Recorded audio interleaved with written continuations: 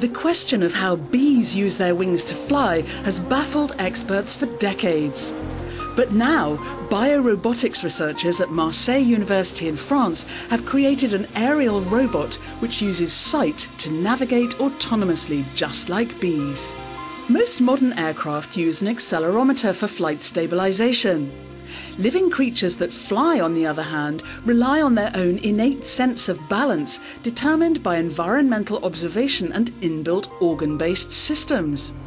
Using research into bees, scientists have created Bee-rotor. The idea is to do a lot with few resources. That's the lesson insects teach us, that you can have completely autonomous behaviour in an unknown environment, without mapping, without GPS, and still manage with few resources. The Bee-rotor can adjust its speed and avoid obstacles without having to measure gravity, speed, or altitude. It relies on visual clues to move around. Bee-rotor has been tested flying along a moving platform. Even with the absence of an airspeed sensor, the rotorcraft showed it was able to adjust its pitch, speed, navigate autonomously and land safely.